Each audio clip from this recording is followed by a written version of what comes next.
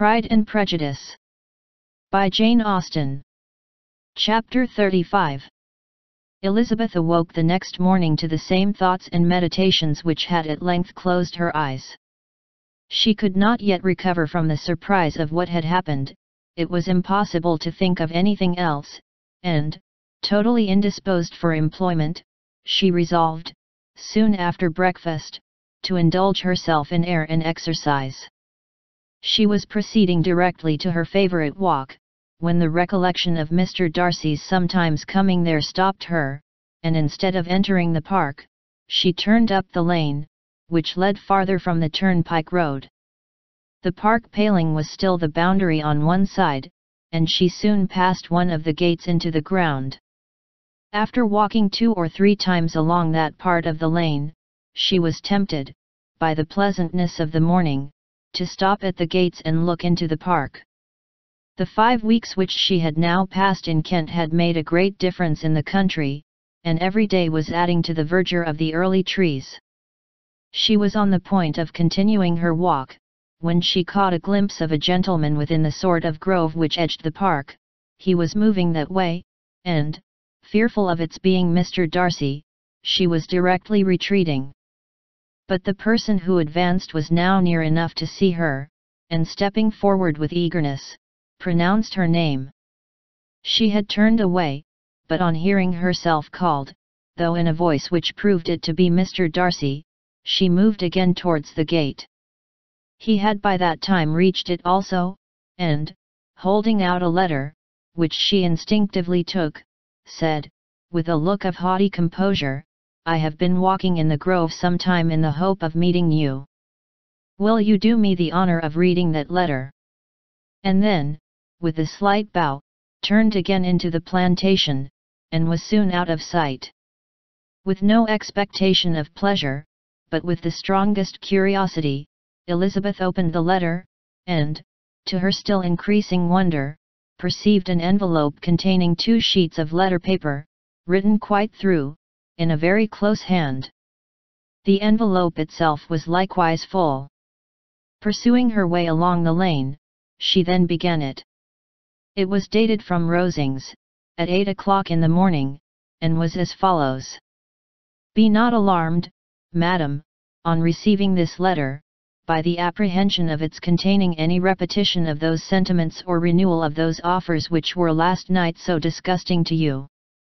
I write without any intention of paining you, or humbling myself, by dwelling on wishes which, for the happiness of both, cannot be too soon forgotten, and the effort which the formation and the perusal of this letter must occasion, should have been spared, had not my character required it to be written and read.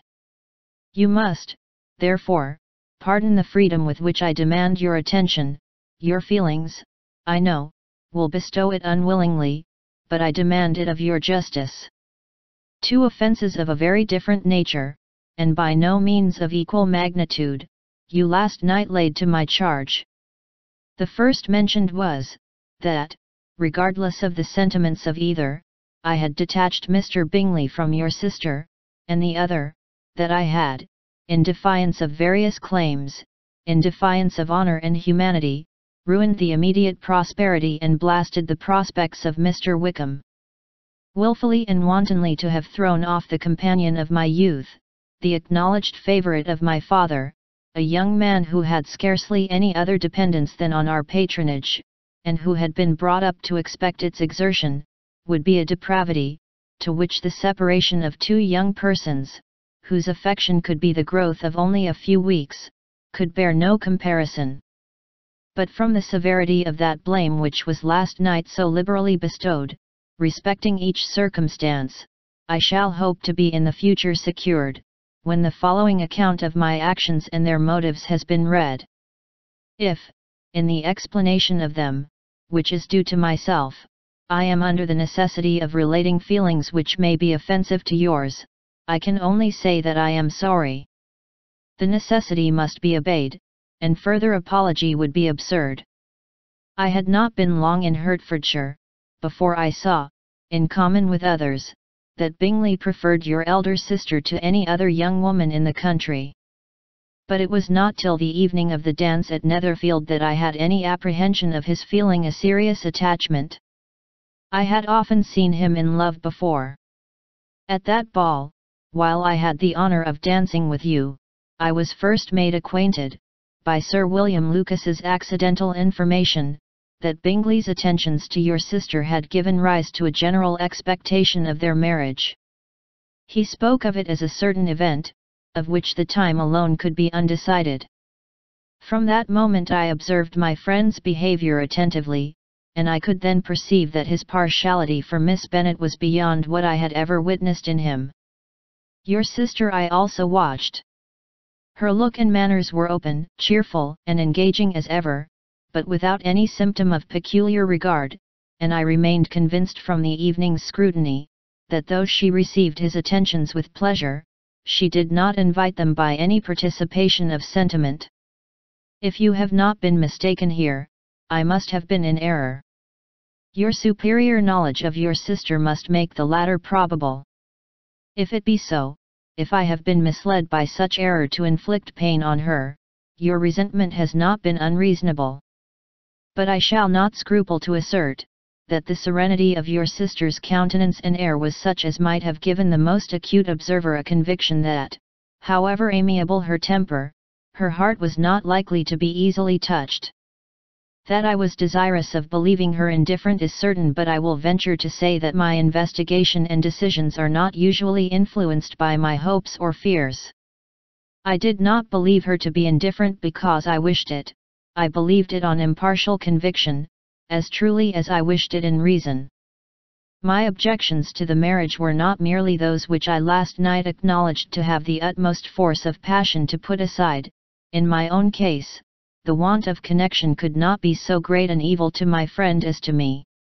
But there were other causes of repugnance, causes which, though still existing, and existing to an equal degree in both instances, I had myself endeavoured to forget, because they were not immediately before me. These causes must be stated, though briefly. The situation of your mother's family, though objectionable, was nothing in comparison to that total want of propriety so frequently, so almost uniformly betrayed by herself, by your 3 younger sisters, and occasionally even by your father. Pardon me. It pains me to offend you. But amidst your concern for the defects of your nearest relations, and your displeasure at this representation of them, let it give you consolation to consider that, to have conducted yourselves so as to avoid any share of the like censure, is praise no less generally bestowed on you and your elder sister, than it is honourable to the sense and disposition of both. I will only say farther that from what passed that evening, my opinion of all parties was confirmed, and every inducement heightened which could have led me before, to preserve my friend from what I esteemed a most unhappy connection. He left Netherfield for London, on the day following, as you, I am certain, remember, with the design of soon returning. The part which I acted is now to be explained. His sister's uneasiness had been equally excited with my own, our coincidence of feeling was soon discovered, and, alike sensible that no time was to be lost in detaching their brother, we shortly resolved on joining him directly in London. We accordingly went, and there I readily engaged in the office of pointing out to my friend the certain evils of such a choice. I described, and enforced them earnestly. But, however this remonstrance might have staggered or delayed his determination, I do not suppose that it would ultimately have prevented the marriage, had it not been seconded by the assurance that I hesitated not in giving, of your sister's indifference. He had before believed her to return his affection with sincere, if not with equal regard. But Bingley has great natural modesty, with a stronger dependence on my judgment than on his own. To convince him, therefore, that he had deceived himself, was no very difficult point. To persuade him against returning into Hertfordshire, when that conviction had been given, was scarcely the work of a moment. I cannot blame myself for having done thus much.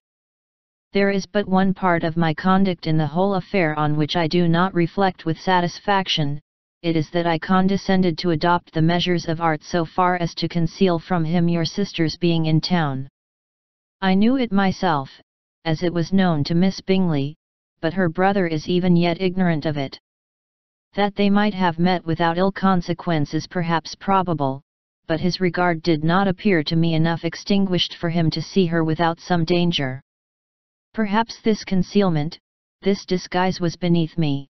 It is done, however, and it was done for the best. On this subject I have nothing more to say, no other apology to offer. If I have wounded your sister's feelings, it was unknowingly done, and though the motives which governed me may to you very naturally appear insufficient, I have not yet learned to condemn them. With respect to that other, more weighty accusation, of having injured Mr. Wickham, I can only refute it by laying before you the whole of his connection with my family. Of what he has particularly accused me I am ignorant, but of the truth of what I shall relate, I can summon more than one witness of undoubted veracity. Mr. Wickham is the son of a very respectable man, who had for many years the management of all the Pemberley estates, and whose good conduct in the discharge of his trust naturally inclined my father to be of service to him, and on George Wickham, who was his godson, his kindness was therefore liberally bestowed.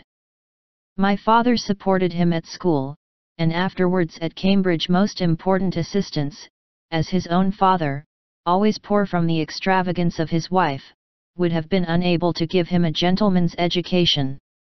My father was not only fond of this young man's society, whose manners were always engaging, he had also the highest opinion of him, and hoping the church would be his profession, intended to provide for him in it. As for myself, it is many, many years since I first began to think of him in a very different manner. The vicious propensities, the want of principle, which he was careful to guard from the knowledge of his best friend, could not escape the observation of a young man of nearly the same age with himself, and who had opportunities of seeing him in unguarded moments, which Mr. Darcy could not have. Here again I shall give you pain to what degree you only can tell. But whatever may be the sentiments which Mr. Wickham has created, a suspicion of their nature shall not prevent me from unfolding his real character. It adds even another motive. My excellent father died about 5 years ago, and his attachment to Mr. Wickham was to the last so steady, that in his will he particularly recommended it to me, to promote his advancement in the best manner that his profession might allow, and if he took orders, desired that a valuable family living might be his as soon as it became vacant. There was also a legacy of £1,000. His own father did not long survive mine, and within half a year from these events, Mr. Wickham wrote to inform me that, having finally resolved against taking orders, he hoped I should not think it unreasonable for him to expect some more immediate pecuniary advantage, in lieu of the preferment, by which he could not be benefited. He had some intention, he added, of studying law, and I must be aware that the interest of £1,000 would be a very insufficient support therein. I rather wished, than believed him to be sincere, but, at any rate, was perfectly ready to accede to his proposal. I knew that Mr. Wickham ought not to be a clergyman. The business was therefore soon settled. He resigned all claim to assistance in the church, were it possible that he could ever be in a situation to receive it, and accepted in return £3,000. All connection between us seemed now dissolved. I thought too ill of him to invite him to Pemberley, or admit his society in town. In town I believe he chiefly lived, but his studying the law was a mere pretence, and being now free from all restraint, his life was a life of idleness and dissipation. For about 3 years I heard little of him, but on the decease of the incumbent of the living which had been designed for him, he applied to me again by letter for the presentation. His circumstances, he assured me, and I had no difficulty in believing it, were exceedingly bad. He had found the law a most unprofitable study, and was now absolutely resolved on being ordained, if I would present him to the living in question, of which he trusted there could be little doubt, as he was well assured that I had no other person to provide for, and I could not have forgotten my revered father's intentions. You will hardly blame me for refusing to comply with this entreaty, or for resisting every repetition to it. His resentment was in proportion to the distress of his circumstances, and he was doubtless as violent in his abuse of me to others as in his reproaches to myself. After this period every appearance of acquaintance was dropped. How he lived I know not. But last summer he was again most painfully obtruded on my notice. I must now mention a circumstance which I would wish to forget myself, and which no obligation less than the present should induce me to unfold to any human being. Having said thus much, I feel no doubt of your secrecy.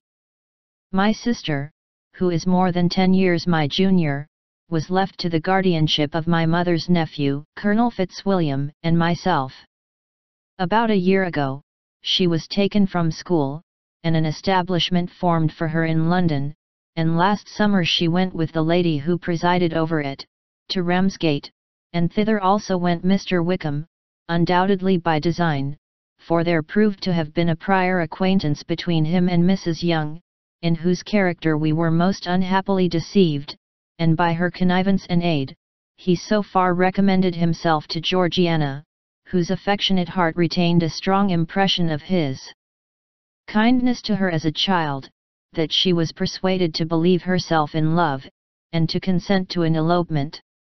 She was then but 15, which must be her excuse, and after stating her imprudence, I am happy to add, that I owed the knowledge of it to herself. I joined them unexpectedly a day or two before the intended elopement, and then Georgiana, unable to support the idea of grieving and offending a brother whom she almost looked up to as a father, acknowledged the whole to me. You may imagine what I felt and how I acted.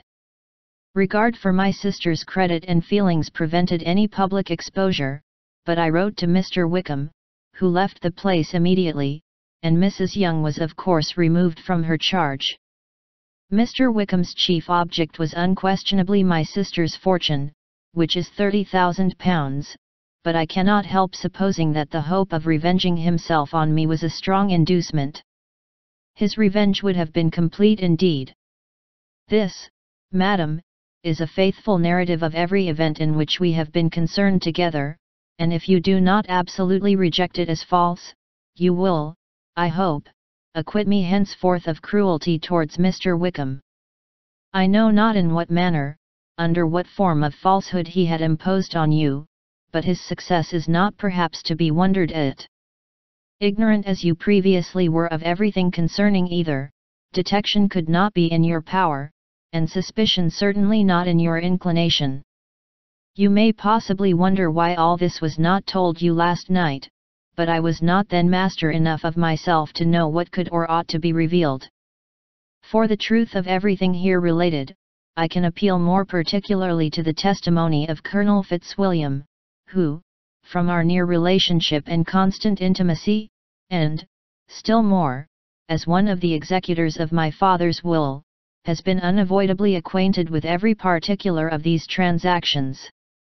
If your abhorrence of me should make my assertions valueless, you cannot be prevented by the same cause from confiding in my cousin, and that there may be the possibility of consulting him, I shall endeavour to find some opportunity of putting this letter in your hands in the course of the morning. I will only add, God bless you. Fitzwilliam Darcy.